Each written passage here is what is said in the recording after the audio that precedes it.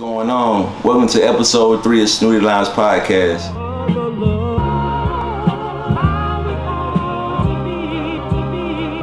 Of course, you know me, it's J.R. Washington Hill. But I think we're gonna switch it up this week. I think I want to do more of a debate with a couple of my classmates. Honestly, I got the whole people in with me. You know, I got my cameraman Tori, shout out my man Jacob, Gabe, Hunter, Chris, Michael. Y'all don't see them, but they all in the background with me right now. But I'm gonna give y'all a little rundown of what I'm gonna be doing for the next couple of weeks and how this thing gonna be rocking. So this week I'm gonna be going to Atlanta and I'm gonna be doing an interview with futue, who play for the Red Breeds, and a couple players who play for the team also. And also I'm going to birthday bash too, so I'm gonna be real. I'm gonna have a little fun myself. But the week after that, I'm gonna go back to my hometown, to Albany, Georgia, and interview the kickball team, because you know I'm an athlete. And my parents are athletes too, and most of them playing, and it's a bunch of phenomenal things going on from where I'm from, so I want to give them a spotlight too. So of course we got some NBA, we got some football, I got some people want to give appreciation to my home team, so you know I gotta let them rock a little bit. So from here we just gonna transition to the next topic in the Snoody Lounge podcast. You know how we come. Back to Snoody Lounge podcast. On my left I got Michael, and on my right I got Tori. I'm gonna go real quick, just a couple questions, just maybe like one. So, you know what I'm saying? Where you from, Mike? How y'all doing? My name is Mike Will, you know what I'm saying? From Orlando, Florida. I was born in Panama City, moved to the O when I was about 8 years old. If you guys haven't already followed Snoody Lounge, like and subscribe, go ahead afterwards. Follow Max Parlays. I do got an Instagram, and we do have that Patreon. Go ahead and subscribe on the YouTube as well for those daily sports picks. For sure, for sure. I got man Tori here from Virginia. You already know. Yeah, yes, sir. I know you was in the military too, you know, we talk about that a lot. So what was your MOS? What was your job? I was a 92 Yankee. If you don't know, that's logistics in the military. Yeah, supply. You know, we deal with all the paperwork. We give all the guns. We watch over the guns. If you go to the field, MREs, food, all that, you know. It's all appreciate for your service, bro. Yes, sir. Thank you. Yeah, so let's go ahead and get some of these NBA topics. So, you know, the first one I feel like we gotta do the KD sweepstakes, man. You know, honestly, that's my favorite player in the NBA. But I want to know how y'all feel about that. I'm gonna let you pop out first one. What's up with that? So honestly, if he's not gonna stay with, he's clearly not gonna stay with Brooklyn Nets. I honestly feel the best chance, or the best team that has the best chance to get him, would be Portland Trail Blazers. Ooh. We've already seen Dame try to advertise on IG for him. Facts. They already got rid of McCollum. Facts. Come on now. They kept Anthony Simmons, so you got the 1 and the 2. Let's just go ahead and add the 3. Let's go ahead and add Durant there, man. It seemed like a perfect fit in my opinion. Okay. That's where I can see him going if he does, you know what I'm saying, find his way out of Brooklyn. For sure, for sure. All right. So how you feel about that, Tori? What's up? Man, this is blasphemy in my opinion. KD's not going nowhere. Nowhere. He's not going nowhere. So Kyrie gonna be there with him too? Kyrie's definitely, he might be on the move, but I think it'll be harder for them to get rid of KD. And if they can't get rid of KD right now, they're not gonna be able to get rid of him during the season. Okay. They're already gonna be invested. So I think that he'll get traded at the end of the year. He'll be out of there, but he'll get traded at the end of the year. He's gonna stay. Just one more little piggyback question. So if KD stayed and they got Kyrie, how far do you think you got them going? If they got Kyrie as stays? constructed. Yeah, as constructed now with Ben Simmons and everything like that. How far do you think they'll go? As Constructed just like this right now, KD don't move, Kyrie stay. As far as they got this year. As far as they got this year. I'm curious now. You say they're gonna stay. I'm curious. they'll get to the Eastern Conference Finals. Okay. It's really up to Ben Simmons if he's gonna lock in on the playoffs or not. Okay. Period. They'll get there. That's Ben? okay. Come on, man. What has he done lately? What has he done for us? He hasn't done anything for the Nets. Kyrie, we know he's injury prone, okay? Let's get Miss Kyrie Irving up out of there. Okay. And KD, he don't even want to play for the team. He might as well sit out like John Wall or something. You know what I'm saying? Like, come on. They going to the same place they went last year. Cancun with Paul George and the Clippers. He's going to early exit out of the playoffs. He is. I see it coming right now. Fast. But I respect my man's opinion though. That's how he feels. It's tough. So, okay. Let's go to the next topic. Donovan Mitchell.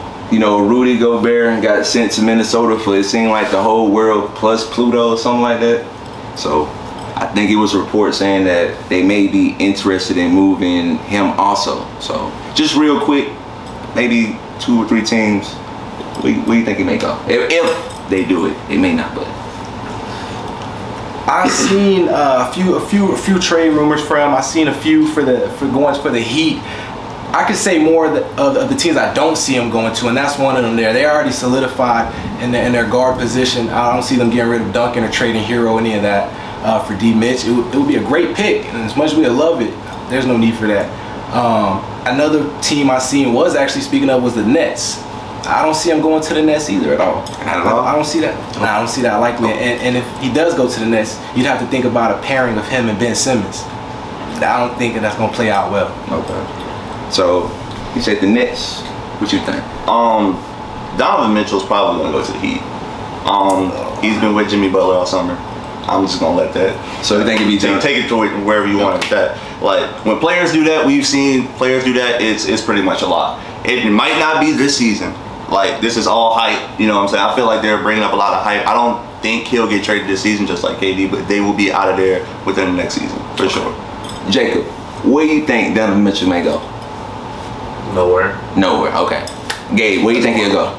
I think you got to look at what team like really has assets. Like, I can't even see the Heat having enough assets to go acquire Donovan Mitchell. So I think you really have to look at low-end teams at that point, or mid-level teams. Okay. One last thing. Go ahead, Jacob. I'm going to transition. I mean, you saw what Rudy Gobert went for. There's no asking price for Donovan Mitchell because there's no asking price for Kevin Durant right now. I'm going to say this. You say they don't have assets. You're talking about the Heat, right? They have a lot of assets, to be honest with you. Tyler Hero can go. Duncan can go. Vic can go. I mean, like, these were, like, they can start. Duncan can start on another team. Vic can start on another team. Like, but you don't think that's giving up too much just for one player? Giving up Vic, giving up Duncan, one of your top scorers? I'd argue it's not enough. That's it. Okay. Maybe 2 years ago I would have maybe entertained that trade, but we saw what happened with Donovan Mitchell last year. He wasn't consistent, especially come playoffs. Big shots he was not hitting for his team, and that's why Luka and them boys said bye-bye. Are you judging off of a series, or are you judging off of the entire playoffs? I mean, it's always a judgment when you're making a trade. We're foreseeing the future, and from what I saw last season, he might be on the decline for D. Mitch. I can't say that. I can't say that. Okay. Well, we're gonna go to the next topic. Okay. So, Hunter, I know it was a report with Andre Iguodala and Rasheed Wallace. Go ahead and let me know what's up with that one. Iggy said if Rasheed Wallace played in modern day basketball today, if he played in our league today, he'd be a top 5 player and he'd be better than Giannis. Better than Giannis. That's crazy. I don't know about that. Blasphemy. But I know. Go ahead. How you feel about that? Go ahead. Tell me how you feel. First of all, Rasheed Wallace was not taking the ball from one side of the court to the other side of the court, and people getting out the way. Let's just go ahead and put that out there. She can shoot better. I'll give him that. You know what I'm saying? But besides that, no. Not at all. No. No way. No. Yeah, I find that absurd. Rasheed Wallace is great, but great at catching technical fouls, not catching points over Giannis Antetokounmpo. No. So I don't know, what kind of medicinal stuff Iggy's on in the Bay after the championship, but he must be hitting it strong because he's thinking that crazy thought. But no way Rasheed Wallace better than Antetokounmpo. Gotta be real with you, Him and Ray Iggy. Allen on the same type of time. That ain't it, Iggy. That's not the right one. So we can quickly just go to the next one. This is the one I'm really waiting on. Like, this is the one I'm gonna have to, so I may have to do like a tag team, back him up. But it's been a debate about Ray Allen, Klay Thompson. I'm gonna do that, and I'm gonna let Mike kick this one off. Tell me who you got, what's up, and go ahead and bye. What's up? Personally, I got the multi-ring winner, 3-point champion, better defensive player, wetter shot maker, Klay Thompson, over old man Jesus Shuttleworth, Ray Allen. That was a good movie though. It was a great movie. Amazing movie. But that's about it over Klay Thompson. Yikes. And I think Klay was in Space Jam actually, so that might be up for contest. Alright, so that's wild. Okay, so my opinion, Ray Allen definitely is better just off of the all-around game. I'm not judging him off only his shooting. I'm looking at the full body of work, playmaking. He beats him. If you even want to talk about how like judging off of experience, how quick did he hit his peak? He hit his peak quicker than Clay. Go back to Seattle, go back to the Bucks. That speaks for itself right there. Clutcher. Don't need to speak on that. Sure. Yeah. Oh man. Clutcher. Big shot in the South Beach. Hunter. Hold on real quick. Hunter. Straight up, bro. Straight up. Hunter, we agreed on Ray this Allen. earlier. We agreed on Klay this earlier. Thompson. Simple one answer. Who you got straight up? I got Ray Allen. Ray Allen. Oh my Thank gosh. you. All right, hold on. Hoopers know. Gabe. Hoopers know. I remember it's somebody who you want to put in this conversation. What's up? Who you got to know? The player I got better than these two players is Reggie Miller. Reggie Miller. That is absurd. Hold on. That is absurd. No, if a man's out. He's the only star player of these three. He constantly, hold up, around the same career stats of Klay and Ray Allen points-wise, while being the #1 option. He's getting contested looks constantly and still past Ray Allen on the three-point record. Interesting. So, how you feel about that, Tori? Those are some good facts. I'll give you that. Those are some good facts. But in comparison of the body of work, both of comparison, bro, it doesn't add up to me. Who you specifically think? Oh, my bad. Go ahead. Like category wise, like we're talking about acknowledge that earlier. both of y'all stated that Ray Allen and Reggie have been star players, but we're not just going to acknowledge that Klay has been under a shadow of somebody named Chef Curry. Like, that's not going to shift numbers a little bit. If Klay, and I was stating this to a few of y'all, if Klay were to go to a separate team as James Harden did with the Rockets, would we not still look at him in that same greatness category? Because I believe he has the same potential as James Harden to go to a lesser team and take them far and put up great numbers. So are you saying he's a good playmaker as well? Yeah. You don't think he can pass the ball or make great plays the same way as Ray Allen? Because Ray Allen was known for catch and shoot, not passing the ball. Jokic got more playmaking ability than Ray Allen. So let me ask you this question. When you get further into your career, you learn to adjust to the game so you can stay in the game longer. Okay. We just watched, before this, a whole video of Ray Allen dogging in his early years. A few nice layups and dunks, a couple mid-ranges, but I didn't see no passing, really. I didn't see setting up teammates for greatness. Hold on real quick. Jacob had to take right quick. I'll let me, Jacob. I heard Michael say that Klay can go to a different team and be like good. We haven't seen it yet, but Reggie Miller is the only person that's led his own team to something. That's fair to say. That's a good point. Now I'll give y'all that. Ray Allen always had help. That's fair. But truthfully, Klay Thompson is just a product of his environment. He got drafted to the situation he was in, so he never had to have to lead a team. He's just been fortunate to be Game 6 Klay and get them rings. That's fair. And to your Reggie Miller point, in comparison to Ray Allen, they both led their teams. One just got to the Eastern Conference Finals and the other one didn't. So I mean, like, he couldn't get past Jordan. So I mean, like, or the Knicks. So I mean, if you want to have that debate, I'm gonna give you the last point. Go ahead.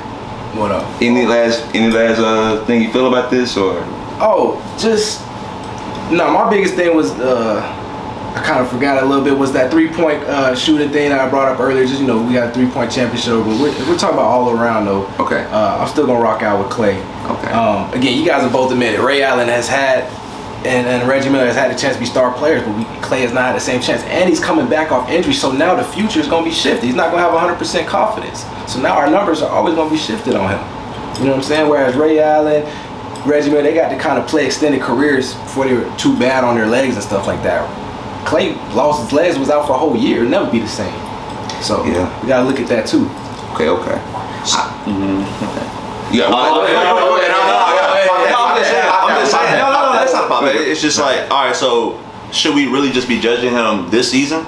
Like, seriously, since he came off an injury, and I agree with you on that. Like, in my opinion, we shouldn't even have judged him for the playoffs, but he did go crazy. He went crazy. So, like, should we really just be judging him next season? I think if we judge Klay off any future season, it's doing more damage to y'all's argument for Ray Allen and Reggie Miller. He's going to surpass the hell out of them. Not necessarily. And if he wasn't injured, he would have definitely surpassed the hell out of him. Y'all act like there was no respect on Klay as a second best shooter or player damn near in the league, top 5, before the injury. Then he goes away for a year, there's a bolo out on Klay Thompson, and we act like we don't know who he is. Nah, man. Who's to say injuries won't happen again? That's true. All right, we're gonna close it off on that. We're gonna get to the last topic. So, give me your projection on your respective NBA team. All right, so my NBA team here, I'm actually a Celtics fan. No bias in there. I was actually a fan of Ray Allen and the big three there. Okay, mostly Rajon Rondo too. That was a good pickup there. Triple dub. But I got the dub. I got the C's winning again. The Eastern Conference Finals again, pairing against the Warriors, which I do see them coming out of the East again. It's gonna be a hard matchup regardless. No cap. I bet it against them during the finals. I went against my Celtics. It paid off, but it hurt. But I think with the addition of Malcolm Brogdon and moving Marcus Smart back to his preferred position, allows us to do way more damage than we did last year and put less stress on Marcus Smart running the offensive scheme the whole time. Sure. Yeah, I agree with that. My Knicks. Do you wanna talk about it? We do got a Dayton fan out there, so I just don't understand why we have Tom Thibodeau as a coach when we have all that we need and he continues to play veterans. I just don't get it. All Knicks fans feel the same way.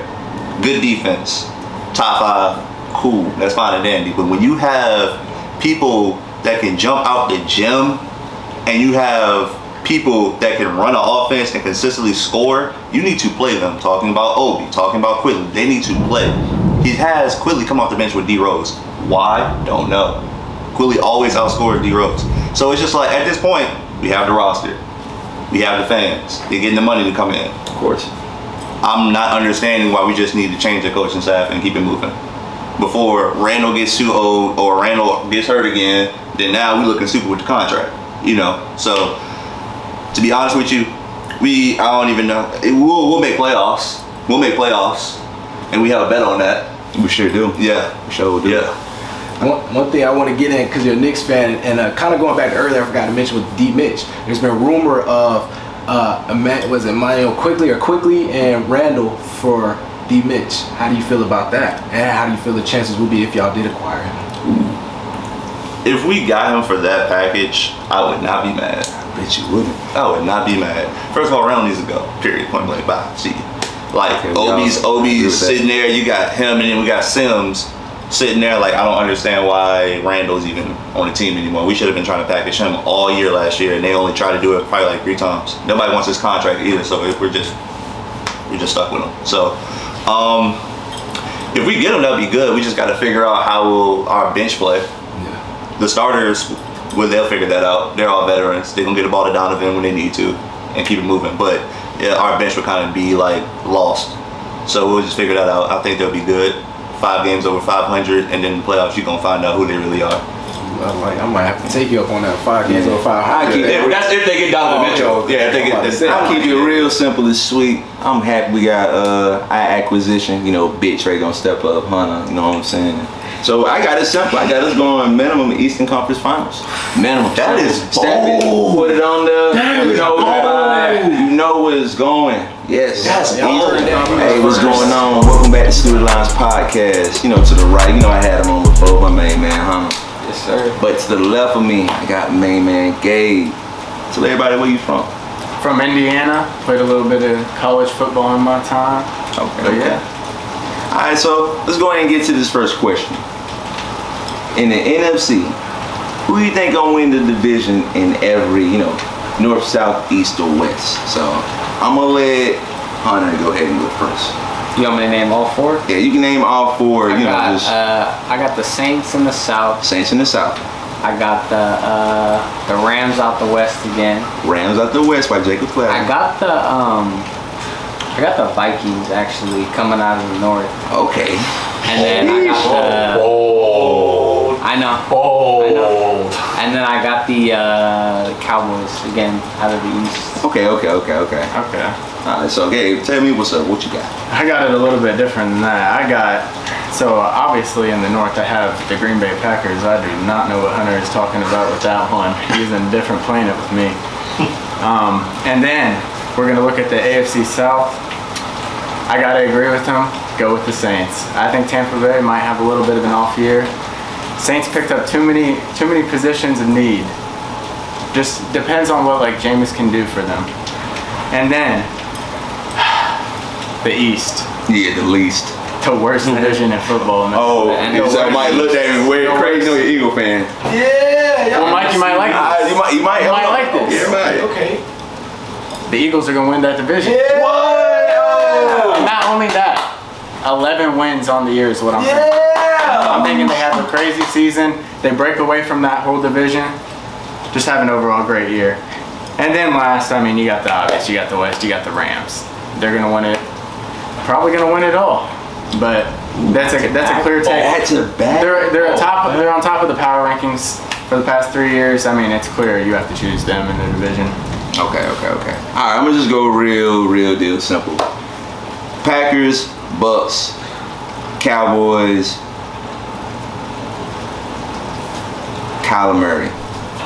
That's Kyler Murray. That's Not even the pick. Cardinals, just Kyler Murray. Kyler Murray. Okay. As you So should. then the Cardinals. As you should. As I should. Even with DeAndre Hopkins missing the first Yeah. half of the season? I think maybe they can go 3-3 or 4-2. I still think Kyler Murray can still keep him above 500 when he get there. It's Okay. just gonna be a domination. I mean, I don't think I'm really like getting it by like 3 or 4 games. I got them possibly winning 10 to 11, and in a tough division like that, where we're gonna be fighting each other in divisional games, I think that could be enough to really like take it 11 games personally.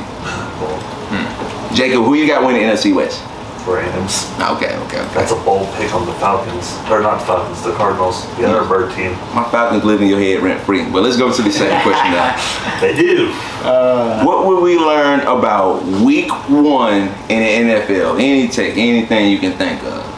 What would we learn about week 1? After week 1, we're going to see that Michael Thomas is yet again a top 3 receiver in the league. He's been out the past 2 years. They forgot. Last time he was healthy, he was the offensive player of the year. So, I mean, he's got some guys around him now. He's never really had, it's usually just been him. So, he might open up the field a little bit. We're going to see. We gonna see. Okay. All right, Gabe. What we gonna learn after week 1 where everybody laughing in the background? I think after week 1, going back to the Tampa Bay Buccaneers, Tom Brady, I think we're going to learn he's going to have a drop-off year. There's going to be a reason he retired in the first place. And I don't even see Tampa Bay making the playoffs this year. I think it's going to be the end of Tom Brady. It's the end of Tom Brady era. We're going to see the Saints rise in that division, and That's Kellerman, Gabe. I like the sound of that. I know y'all. It's about that time. You change your mindset when you retire from football, and I just believe he's just going to be thinking about that money the whole time he's there. It's a lot of money though. I can't even cap on that one. Yeah, I take the money too. Yeah, I take that bread. What we're gonna learn after week 1 is that Kyle Pitts is gonna be the best tight end in the NFL by the end of the year. The best. Over Travis Kelce, over Kittle. I know Pitts went to the tight end camp with Kelce and learned all his techniques per se. We know Kyle Pitts is faster. I'm not gonna say he run better routes, but I think by the end of the year, learn his technique and everything, Kyle Pitts is gonna be the one. Who's throwing to him though? Mariota or Ritter? Yeah, the one who's gonna beat Jameis Winston week 1. Y'all see the shirt, man. See the shirt, see the tattoo. We got a little bit of bias to him, but Hey, just a tad bit of bias. No, just a little bit. Just a little bit. You had the Hawks making the Eastern Conference Finals in the last segment. Now you have Kyle Pitts being a great. I'm not wrong about it, but you always talking about your birds. As long as you say it, I'm not wrong about it. So, all right. So next topic. Let's get to the best quarterback going into the year. That's Patty, easy. He's the best quarterback in the league. He's not. Okay. No, he's not. He's not the best quarterback in the NFL. It's simplest. Who you got? I got Tom Brady. Tom Brady. Still. Year 23? It could be 24 for all it matter to me. He's still going to be balling. Last year, most touchdowns, most tutties. I mean, you can argue Aaron Rodgers for me, number 2, but going for me, fast. Personally for me, Tom Brady. What you got, Gabe? you know I disagree with that one. I know. You know I disagree with that one. But I think we'll see a little bit of drop-off in Patrick Mahomes. I don't think he'll be as great as he is. Nope. He still could be top 5. Nobody's not saying that. But I think he'll have a drop-off, and we'll see the man who lost to him in the overtime game in the playoffs. Josh Allen, he's going to break away and solidify himself as the #1 man in the NFL. As he should. He should have won one by now. Patty revenge year. I think the Chiefs win it all. Think so? Yeah, I think hey, so. Chris, who you got your best quarterback going into this year? Mine's Patty Mahomes. I still think that the way he can get passes off with his different arm angles under pressure and still be able to scramble. And I think his wide receiving core got a little bit more balance than it was in the past. So I don't think he's going to take a hit offensively. I think Patty Mahomes is still the best in the league. Okay, going off that though, Hunter, how do you feel about the new wide receivers? Did they add enough depth to replace Tyreek? Or do you think there'll be a fall off due to that? I mean, you can't replace the fastest player in the league, but they did get Scantling, which is a deep threat. And then they did add Juju. I mean, when he's not wide receiver one, he's a good receiver. Juju, in my opinion. Number one receiver on TikTok. That's what I say about Juju. Yeah, but they definitely got some. They got some weapons. True. Also, on that one, follow my TikTok, Snoody Lounge podcast. So, all right. So the last question. Which team you think gonna be the most disappointing this year? I think I kind of hinted in it when I talked about the division winners. I think the Packers. I think they're having a fall off year. They've been like damn near the best team in the league, 13-3, I don't know how many years in a row, and just can't get over the hump. And then losing Devontae Adams, another year older for Rodgers. I know he's back-to-back MVP, but I just see a fall off coming. Just think like that. I don't want to disagree with it too much because it is hard to say that they have enough weapons on offense. But the additions on defense might cancel that out. It could, like you saw in the playoffs against the 49ers, the Packers' offense could just not matter, and their defense could win them games with Aaron Rodgers winning in the fourth quarter. So I don't know if it will matter, but I'll tell you though, the team that's going to be the most disappointing is the one that just went to the Super Bowl. Okay. Yeah, and not the Rams. The Bengals. The Bengals. Okay. The Bengals, I think they're having a drop-off year. I think they will. They could end up third in their own division. You never know what's going to happen with Deshaun Watson. He could come back earlier than 8 games, maybe even just a 2-4 game suspension. You never even know at this point. If he comes back, the Browns are lethal already. Then you would add him to the roster. Lamar Jackson, obviously going to do his thing. And the Steelers have question marks all around. They could be good, could be bad. You never know. The whole division's a blunder. So they're always at least average. Mike Tomlin does that.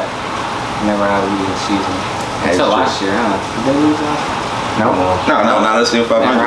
Never lost. The AFC North goes through Cincinnati. I don't care what anybody says. Yes, sir. Big Ohio guy. You gotta get Chris out. I'm gonna keep it real simple for me. Baltimore, man. Vikings gonna be the most disappointing this year. I think Kirk Cousins. I mean, everybody think Kirk Cousins is good. I mean, subpar. He's good 1 year, subpar another year. I just think this year is gonna be the demise of that Kirk Cousins to the Vikings getting all that guaranteed money thing. So that's my disappointment. But the last thing I'm gonna do before I kick out to some military questions, it was somebody in the audience wanting to give my Braves some love, and who would I be a guy to not let somebody give the Braves some love? So go ahead and pop it off for me. Go ahead and say what's up. Yep, and it's Chris talking. I'm a familiar face, and being around Snoody Lounge podcast, I get to know the big Atlanta fan base that he has, and just the interaction with the community. And I thought it would be nice to shout out one of the NL Rookie of the Year candidates for the Atlanta Braves, Michael Harris II. I mean, this kid is 21 years old. Like I mentioned, Rookie of the Year candidate. He comes into the league straight from AA. Doesn't even go to AAA. That's unheard of. Guys don't do that in the major leagues. And then he comes in, and then immediately the Braves go on a 14-game win streak. And not to mention, Harris batting .283, solid numbers in 44 games, 7 homers, 24 RBIs. The kid is a stud, and I feel like Atlanta should be really excited to have another good piece in the outfield. He can hit and he can defend. I mean, that kid's going to be special. So shout out to you guys, Atlanta. Oh yeah, for sure. I appreciate that. So I'm gonna let these guys just do a couple shout outs, and then I'm gonna let Mr. Gabe kind of ask me a few military questions. I know everybody curious about my little military. Just a couple things I did a little bit. And give a couple shout outs. No shout outs. I got a little shout out. I got a little shout out. Shout out to my Sacramento Kings, as we noticed earlier. Hoping we have a come up year. Questionable though. And then shout out to my people in the 812, Columbus, Indiana. Okay. Yes sir, yes sir. Alright, for sure. Okay, explain some question, you know what I'm saying? Okay, so to close out the podcast, I figured we'd ask the host a question. You have a lot of background in the military. Yeah. You've been a lot of places. So what is your favorite travel experience? Where was that? And then could you give us a little story into like what was your favorite moment in that? Let's keep it PG. I got you. I got you. My favorite experience was the mission I did with the Special Forces in Croatia. And I was fortunate enough to go out into the town for a day and kind of just experience the town. It was back before I got even likes on my Instagram, so if you dig all the way to the bottom, you'll actually see the pictures when I was in Croatia. So their money, like the euro, well, I don't think they use euro, but the money was very cheap there. So I did remember getting a couple of adult drinks for, you know what I'm saying, a couple low bucks. But all in all, it was cool to see the Special Forces do their thing. I mean, I'm not gonna go into full details, but I understand why they got special in front of their name. So I saw a Dead Man Sea, actually took a picture of like the water just so beautiful and clear. Took a dive in it, saw the sunset. Just dope. I wish I could do it again. You got a favorite food in Croatia? They had this Croatian pizza. I forgot the specific name of the restaurant, but it was a pizza spot. It was like a local mom and dad shop, but I wish I could order it and send it here. Okay. It's pretty good. I don't think DoorDash goes that far, but not that far. But Yeah, for sure. But I appreciate everybody for the help, everybody in the background. Thank y'all. Yes, you know, we all. I love y'all.